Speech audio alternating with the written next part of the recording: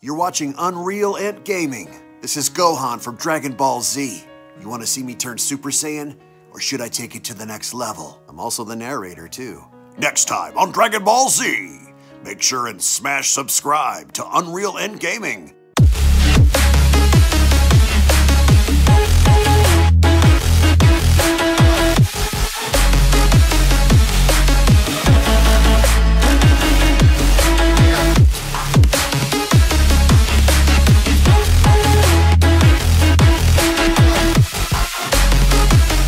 With Dragon Ball Super manga chapter number 58 looming over the horizon, we have brand new spoilers, leaks, images, and information in regards to the upcoming battle on Earth involving Moro, Saganbo, 7-3, Gohan, 17, Goku, and the rest of the Z Fighters along with the Galactic Patrol now that Goku's finally made his way to Earth. And being the fact that now that we know that Goku's fully going to be immersing himself in this battle, the question is, at what given point are we bound to see Goku in action against Moro and his crew, to where right now we're about to find out all the additional information we need to find out what's going to happen in this upcoming manga chapter, as we are going to have the full manga chapter be translated on the channel in English in just about a few days to be released on the 20th. So if of course you guys want to find out everything that happens in this upcoming manga chapter in English, then be sure to go on ahead and smash that subscribe button and turn on all notifications to never miss a single update video on the channel, as well as giving this video a big thumbs up by slapping that like button down below if you guys are simply stoked, ready, and excited to have the rematch between Goku and Moro finally go down in the Dragon Ball Super manga. And thus far, based on what we have gathered in terms of information and spoilers from this upcoming manga chapter, it would appear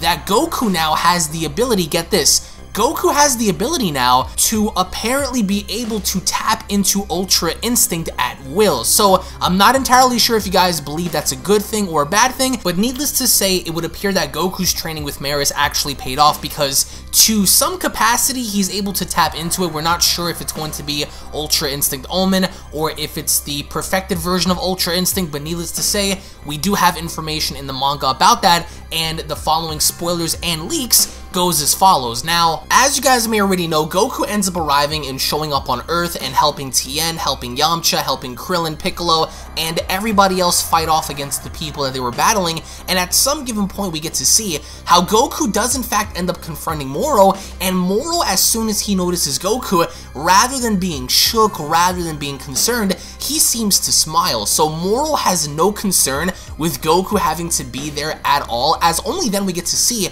how Piccolo and Gohan at some given point actually end up blasting Saganbo together, but to no avail, because Saganbo is so strong that he's easily able to handle a post-TOP Gohan, a post-TOP 17, a post-TOP Piccolo with complete and utter ease. And what I really enjoy about this is seeing the overall dynamic and teamwork execution from Gohan and Piccolo, because as much as they tried to put Saganbo down with the increase in power that Moro had given him, it's still not enough. But even then, Goku inserts himself in this battle as he ends up going toe-to-toe against Saganbo, and as Goku ends up using Super Saiyan Blue to battle against Saganbo, it would appear that Saganbo is blue level, because if Goku's forced in using such a power in order to combat Saganbo, then that just goes to show that Saganbo was in fact stronger than everyone else that was currently there, and thus require the powers of Super Saiyan Blue or beyond just to simply stand up against him. And we get to also observe how Goku, as he battles against Saganbo, ends up battling Saganbo with ease as he's able to deflect all of his attacks, and Saganbo looks battle damaged, as of course you guys can see in the next panel.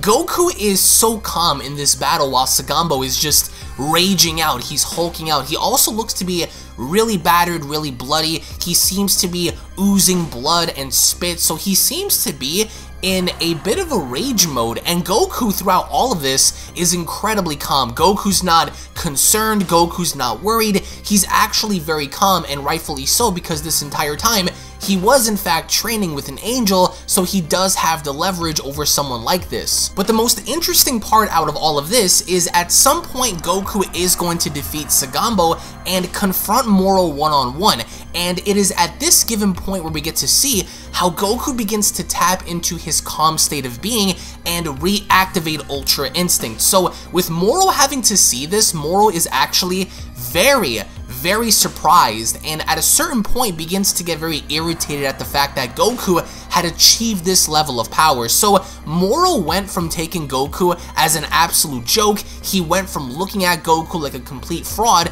into now having to take Goku as serious as he can, because he knows that after Goku had now just tapped back into Ultra Instinct, he knows that this is going to be a problem. Now, no, Goku had not mastered Ultra Instinct, but instead, this is Ultra Instinct Omen. So I'm happy that we get to see the reactivation of Ultra Instinct Omen, because as Goku does this, Piccolo, Gohan, everyone is baffled at the fact that Goku's able to do this, and even Moro doesn't seem to be scared, he doesn't seem to be worried, he is annoyed, and he seems to be more aggressive and ready to fight Goku while having this transformation. So this is going to be interesting, because for the first time, Goku is taking the fight as serious as he could. Instead of just toying around with Moro and using Blue and using God, he's jumping straight into Ultra Instinct, and that's going to be one of the early fights in this manga of seeing Omen Goku confront and battle against Moro. Now, on top of the Dragon Ball Super manga spoilers, we also have additional information for Dragon Ball Legends, to in which you guys can see on screen. We have a brand new Super Saiyan Future Trunks unit and Imperfect Cell unit coming to Dragon Ball Legends, and these units seem to harpen back to the time where Future Trunks actually destroyed Imperfect Cell.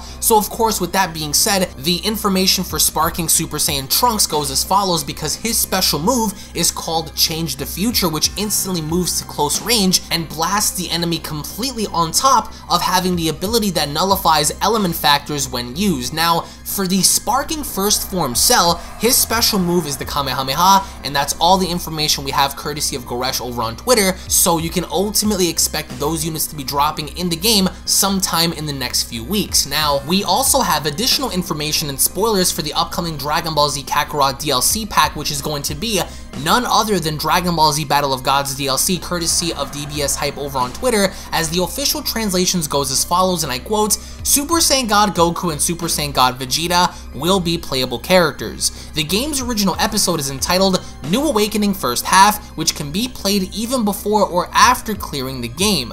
Battling with WHIS or training challenges will give you a lot of experience points. Through this training, you will be able to awaken Super Saiyan God Goku, which will increase your stats. You can also learn new super attacks. This training can be reflected in the main story too. If you train a lot, you can even battle with Merus. So the first set of DLC information is now released, and we are supposed to be getting a release date sometime between the spring and the summer. There have been rumored dates between May and June, so until we get more concrete information on that, be sure to follow me on Twitter at UnrealEntGaming. That way you guys can stay updated and informed on all the latest involving the Dragon Ball Z Kakarot DLC pack. Now, as you guys can see on screen, this is the first look we have of Super Saiyan God Vegeta and Super Saiyan God Goku and Dragon Ball Z Kakarot, and what I really cannot wait for is the fact that we're not only going to be diving in depth with a Goku versus Beerus battle, but we're also going to be having an in-depth training session with WHIS as well, which is basically going to provide us with more information on us having to develop as fighters and characters and kind of see more or less what it's like to train with an angel such as WHIS. So these are the first scans having to be shown, and as I've stated before, if you guys want to find out more information on Dragon Ball Z Kakarot, then be sure to go on ahead and follow me on Twitter. Now, to also provide you guys with some updates on the Broly vs. Murno fan manga, that will also be dropping on the channel sometime next week, so we are going to be putting out the early chapters of Broly vs. Murno, along with many other surprises for that. But if you guys would like to contribute in donating towards this fan manga project, then you guys can simply go on ahead and click the donation link located down below in order to contribute towards these fan mangas and allowing them to be produced and created at a much faster pace. Now, in terms of that specific fan manga, that's going to be dropping sometime next week. I'm not entirely sure as to when, but I was thinking about putting it out there sometime between Sunday and Monday. So if you guys are stoked, ready, and excited to see what's about to go down in the spinoff, then all I suggest for you guys to do is give this video a big fat thumbs up,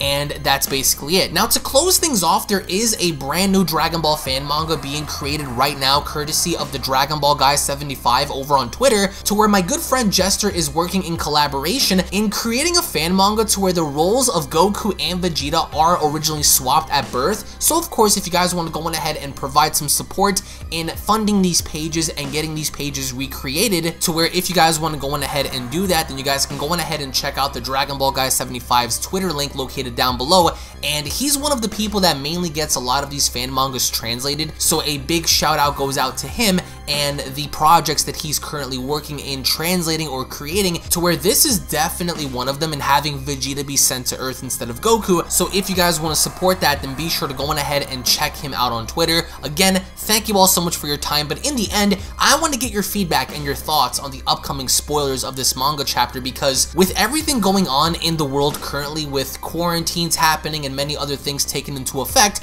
I really hope that you guys can sit down and be hyped for this upcoming manga chapter, because there's so much going to be going on in this upcoming edition, to where finally we're going to be getting some action from Goku and Moro and the rest of the gang. But the question is, at what given point are we going to see something unexpected and drastic happen to where it shifts the tide of the entire narrative? That's what's going to be most interesting, because with Moro being in the current position that he's in, and with Goku having such confidence going into this fight, the question lingers, can Goku get it done by the very end of this initial encounter? So again, I want to get your thoughts in the comment section below. Thank you all so much for your time. Thank you all so much for watching. I hope you guys take care of yourselves out there, especially with what's going on in the world right now. But unlike many people on Twitter or many on the mainstream media, I'm not going to fear monger. I'm not going to give you guys false hope. I think that things will get better, and I think that you know that things will get better. It's just a matter of riding this one through, and I know we can do that together, and I want to make sure you guys take care of yourselves and really wash up and take the necessary precautions you guys have to stay healthy. Again, I appreciate your time. Take care of yourselves. Thank you all so much for watching, and I'll be seeing you all down in the comment section below. Take it easy, guys, and have a great day.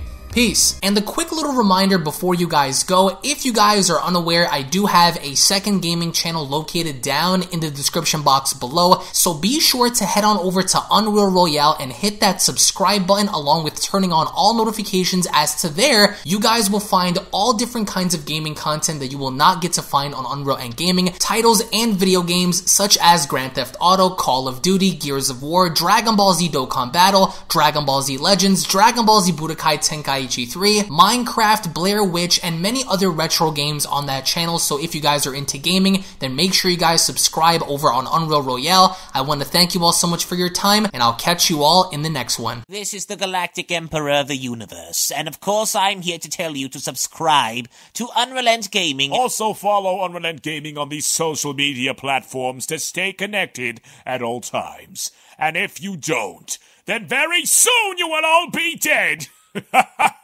Oh, did someone say UnrealEntGaming? Oh my god. The fuck's up, on? Put on some clothes! Well, why don't you put on any clothes? What? I don't need clothes. Jesus Christ, that's huge! What, Broly? Freezer. Uh-oh. Prepare to die!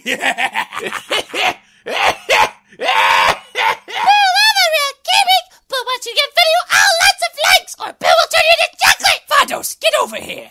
Tell these mortals that I'm the biggest UnrealEntGaming fan. This is my moment. I'm a part of his notification squad. Universe 7 can have all the fun.